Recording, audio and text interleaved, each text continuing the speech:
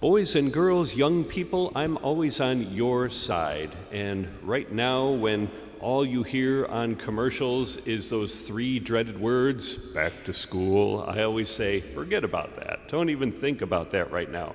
You have, because it seems like your summer vacation is hurtling toward a conclusion, you've still got 2 weeks of freedom. Think about it. In the middle of February, if someone were to say to you, we're just going to give you 2 weeks off, you would be like, this is incredible. It's like a new lease on life, 2 weeks off. You've got 2 weeks off. What are you going to do at that time? What fun things are you going to do? Stay outside as much as you can. Let that sun hit you, the wind run through your hair. Families, maybe plan a spontaneous road trip. Pick something cool and go see it. And if you're going to take a road trip, and I say this for the grown-ups too, many of you are teachers, you work in education, for all of us, we should do one more holy but wild thing before the summer ends. And if you take a road trip, you're going to need a podcast. And this is really the secret of my success. This is how I stay in touch with all these things that I used to like a whole lot, like technology and computers and comic books and nerdy superhero movies, when I just don't have time to do those things anymore. I just listen to the podcast when I'm in the car. My particular secret is SQPN, if you're interested in checking that out. A lot of people are doing the Bible in a Year podcast, and that's great. I stick with, it's called the StarQuest Production Network, SQPN.com. StarQuest is, the star over Bethlehem, and the three wise men were on a quest to find that star. That's how they got their name. StarQuest Production Network. The technology news that's important to you, from a uniquely Catholic point of view. There is no other podcast in the world like that. I love it. It's called The Secrets of Tech. They do the secrets of Star Wars, movie reviews. One of the guys is a dad. He has 5 kids, and he has his name is Dom Bettinelli. He's the CEO. They call him Betts. So he has a podcast called Raising the Betts, about how he raises his kids. And so if you're a parent, you might find a lot of insight and maybe just a common spirit in that podcast. The whole thing was founded by a Dutch priest, Father Roderick van Hogen, who was one of the early pioneers in when nobody knew what podcasts were, he was doing it from the Netherlands. And he speaks pretty good English, and I've listened to his podcast for a long time. He's moved on to other things now. But he tells a story that he was traveling once, and in Europe you travel a lot. You just hop on a train, you hop on a plane, you go to another country just for like a day. Everything's so close over there. And he said and this was just when suspicion was starting to grow and security lines became longer, and airplane travel is not what it used to be. And he walks through the line, he's wearing his Roman collar as he's traveling, and they pull him aside from the security line. Oh boy, that's never a good sign, right? It's happened to me, I'm sure it's happened to you. Oh, Father, would you step aside, please, and come answer a few questions? And he goes over there, and the guy at the counter is looking at him. All right, now, sir, how do I know for sure that you are actually what you claim to be? How do I know that you are a Roman Catholic priest? Well, I showed you my ID, yes, but I'd like you to answer a question. And Father Roderick says, I am never going to make my flight, am I? Well, the question that the man asked him at the counter is, what is the shortest verse in the entire Bible? If you're a priest, you should know that. He didn't know it. It's one of those random facts. Sometimes you hear it, sometimes you pick it up in seminary, sometimes you don't. And he thought, I'm a priest, I really ought to know this. And the guy at the counter looking at him sure thought that, because he was kind of looking at him like, yeah, you're a priest, you don't know this, Father? Finally, the guy cracked a smile and he said, and Jesus wept. 3 words, that's the shortest verse in the entire Bible. And that's a powerful thing, that the Bible makes that statement as an entire verse, that we could spend a whole day really meditating on the fact that Jesus wept, that God came down and took on our humanity, and he did it so much, he didn't just do it kind of waltzing through like, oh, I'll take on a body, but like, there's no problem. He took on everything, the suffering of the world, our pain, our emotional distress. He was willing to carry that with us. How close is our God to us? Shortest verse in the Bible, and Jesus wept. I bring all of this up because we have, and here's some more random fast facts about the Bible, we have the shortest chapter in the Bible today as our responsorial psalm. It is Psalm 117. And there are prayers where we have to pray as priests and religious every day, the Liturgy of the Hours, and I love it. It's 3 psalms and a reading from Scripture and certain prayers and canticles, and it gives like a hinge to the day. Your day revolves around picking up that book and praying. But there's some days you really just don't have the time to do it, and you make the time because we made promises at our ordination to do this. But once in a while, when you see Psalm 117 coming up in the book, you're like, oh good, this is going to save me all kinds of time. The whole psalm, you heard it just a few minutes ago. Praise the Lord, all you nations. Glorify him, all you peoples. Steadfast is his kindness toward us. His love endures forever. Wow, that's a great prayer. You know, you could memorize a whole chapter of the Bible, those 4 lines, and repeat it. It's a great prayer to pray when you're just feeling like, things are going well. I want to give God some glory.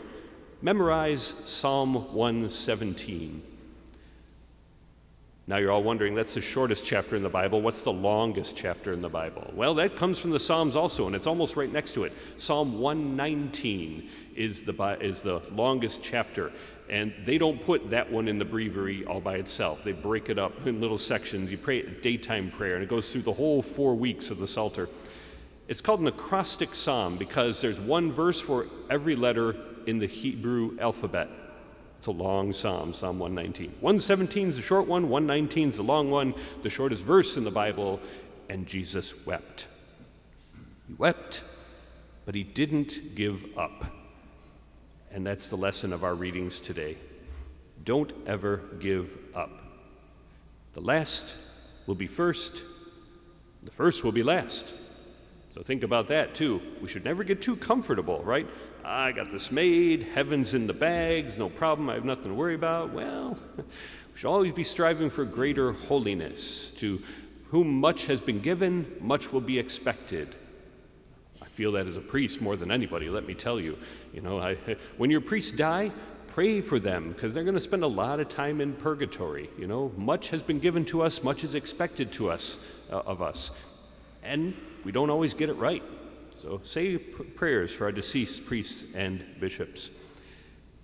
Some who are first will be last, and we got to work hard so that we can trust that through our faith and our obedience we will enter the kingdom of heaven. Some, the first will be last, and some who are last will be first. That's good news. You all have, and I do too, a long list of people that you're praying for who have left the church, right? Who have gone and are no longer practicing the sacraments. Don't ever give up on those people because God wants to save everybody. And he's going to give some opportunity for that person at some point in their life to come back, the open door. And a lot of them take it. Some don't. I'd be lying if I don't know that it works out well for everyone. Jesus says, strive to enter the narrow gate. Many will attempt but not be strong enough to enter heaven. Isn't that an interesting way to say it? People tend to look at Catholics as, those wimps, they don't do anything fun. They don't sin like the rest of us, weaklings. We're the strong ones, folks. We resist that stuff. And you need to be strong. That's why the church makes us follow all these rules. You got to be strong to get into heaven. You got to have willpower. The people that just give in to every little impulse they have, they're not going to be strong enough. But conversion will be offered to everyone, especially those for whom we are praying. We pray that at that moment they take it.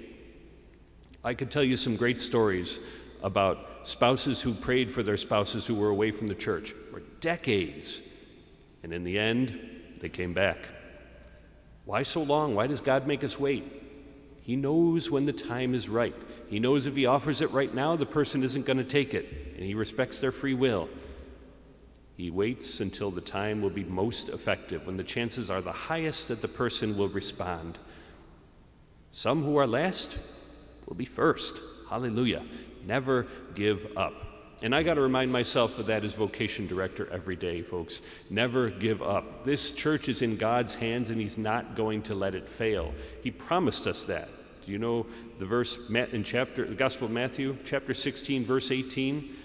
Peter, on you, the rock, I build my church, right? We are Christ's church. He said that. We're the only church in the world that has God himself saying, you are mine. I have built you. And he says, the gates of the netherworld will not prevail against you. We have a promise from God himself as he walked in the flesh among us that we will never fail. And I don't want to say I remind him of that promise, he knows about it, but I call him on that promise all the time when I'm sitting in adoration and I say, Jesus, you told us to ask the master of the harvest to send out laborers. And as vocation director, I'm asking you, send more men. We need them for the priesthood. And he's answering the prayer. You know, I said 3 new men starting this year. One I'm going to accompany to Erie with his family. Today he's a young guy just out of high school. That's our undergrad program. You know Andy Erdman's heading to Baltimore. He's got one other guy going with him who lives on the west side of Buffalo. You know, the guy going to Erie is from Wyoming County, just from all over the diocese. God picking and calling men. Who else is he calling who maybe hasn't heard it yet, or maybe has heard it and hasn't responded yet? That's why I'm here. If you're feeling that tap on the shoulder, give my office a call. We'll help you to sort it out. Let us never give up. The first and the third and the gospel readings, they talk about God calling people you don't expect, right? Some of these, he says, I will take as priests and Levites. Oh yeah, Lord, do it. Take them as priests, call them forth. He's talking about the whole world. It would have been inconceivable for the Jewish people to think that as people come from the north, south, east, and west, all these people who aren't affiliated with the Jewish nation at all are going to come into the kingdom. I'll take some of them as priests. Really? Wouldn't have been able to understand that. God is doing incredible things, and he will keep this church going. Let us never give up. Folks, this is what the renewal is all about. Everybody's worried about the renewal because it's uncertain. We don't know what it's going to look like on the other side. But it's in God's hands, and he's going to take care of it. And you know what's going to happen? Because I go to different parishes all the time. It's my job as vocation director. I've been to St. Pius and preached there. I go to Pendleton when Father Dan's away on vacation, and St. Augustine's out on Goodrich, and I preach there. They're beautiful people just like you are.